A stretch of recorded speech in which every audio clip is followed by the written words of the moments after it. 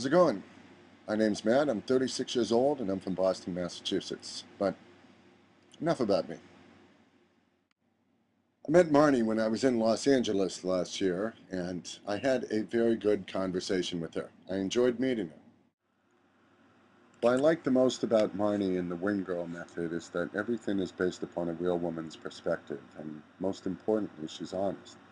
I've been following the PUA community for several years, and just about every guru out there views women as sex objects, and I haven't seen anything yet that lying isn't at least part of their system. I'm sure their stuff works for a lot of people, but it doesn't for me. When I find somebody worthy of my affection, I want to treat her like a lady instead of making her feel like a little lonely puppy begging for my attention. I, I don't want to play games, and you can only act like somebody you're not for so long. That's why Marnie's different. She shows people how to be real and that you don't have to do any of this fake shit to get the girl. Bottom line is there's nobody in the industry I respect more than her.